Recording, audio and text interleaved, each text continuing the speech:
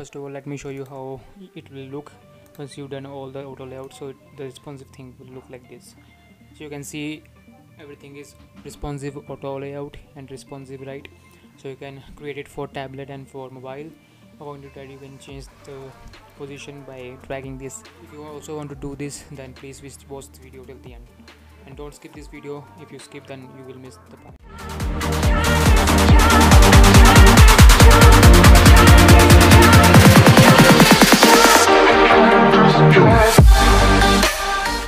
In this video I will show you how you can create responsive layout with auto layout. So make sure that you watch this video till the end. Also, if you haven't subscribed to my channel, please go and subscribe. So let's get started with this tutorial. What you can do is, first of all, get the new frame size. So you have to get iPhone size, right?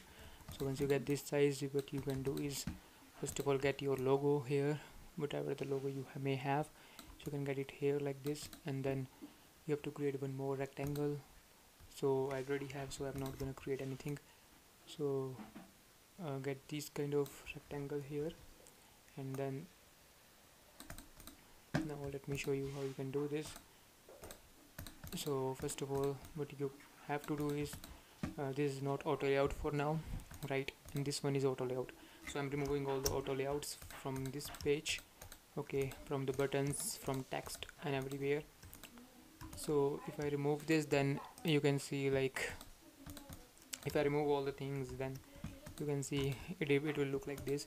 And now if I keep it in frame, then first of all create auto layout. Once you create the auto layout, then you have to adjust the settings here on the right hand side. You can see the hug hug and fixed width.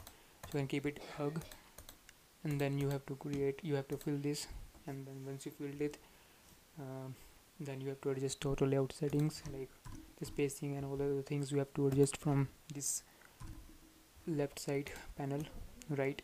Auto layout section, you can see auto layout section, and this text also should be filled always, right? So you can see there is option like hub content, fill container and fixed width. So it should be always fill container, and then this columns, this field should be also fill container, right? And this text also fill container, then this button also fill container. You can keep fill container, then the text also fill container. Once you've done all these settings, then this one also hug content, and then you can see it is responsive, except this text is not moving right now, so you have to adjust this as well. So in order to do that, you have to adjust this. Click on this frame, and then you can see it is fixed right now, so you have to make it fill container, and then you can see it is responsive, right? It is moving according to my cursor, right? And then again we have to do get this text here, okay, and this should also be fill container once we create the auto layout. So now we have to create the whole screen in layout. So you can click on this screen and click on Shift A, and then you can see it will convert into auto layout, and then it should be filled again, and then you can see the sizes and the width. So we have to we have to give gap on the left and right side. So you can see you can give it and adjust it about here on the auto layout section. So now it is right now 30, but I'm keeping it 24, and then the bottom size also should be bigger.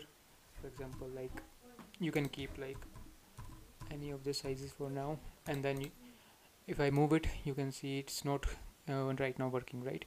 So to make it work, what you can do is click on this card, and you can see it is fixed right now. So make sure that it's all about this fixed and hug content, right?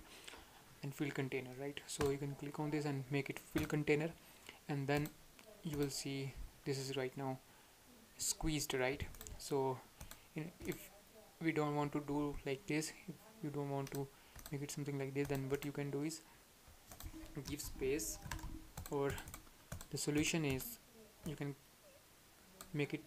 keep it fixed width, and then if we keep it fixed width, then it will be like this, right? And it will work very well. So now your problem is solved, right? So make sure that you watch this video again and again if you really want to learn this auto layout thing in Figma. So also if you really like this video, then please hit the thumbs up. Also if you haven't subscribed to my channel, please go and subscribe to never miss any new videos like this. So thank you so much for watching this video. See you later.